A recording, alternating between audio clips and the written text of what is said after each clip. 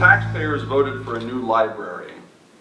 Whoever was in charge of this project hires the most expensive architect to design the ugliest, biggest building possible, with a tin can on front and crematoria chimneys on back, and lots of wasted space to heat and cool.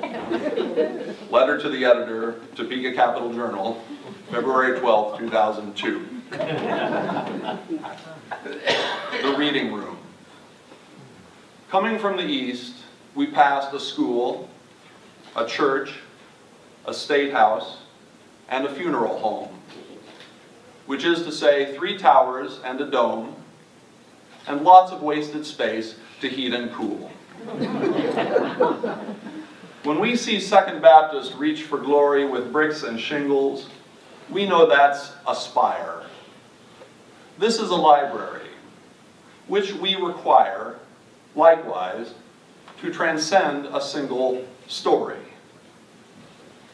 The highest window is the closest star.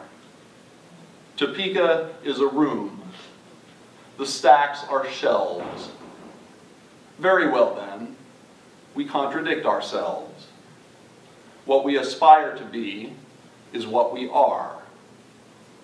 Let's go inside now, where the central air whispers its revision of the weather, and regulars and strangers sit together in silence so profound it sounds like prayer.